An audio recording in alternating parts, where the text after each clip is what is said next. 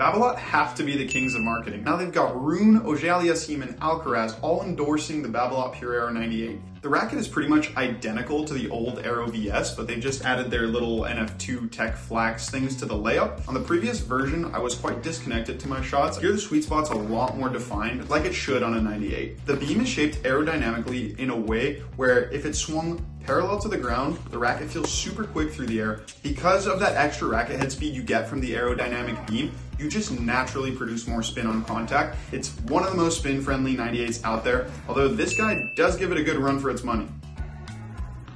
This racket really separates itself from the rest of the big spinners out there because it still produces so much spin, but it has a feel, precision, and control that you just can't get out of something with a 100 square inch head size. If you'd like to learn more, check out our full written review linked in the bio or at racketsandrunners.ca.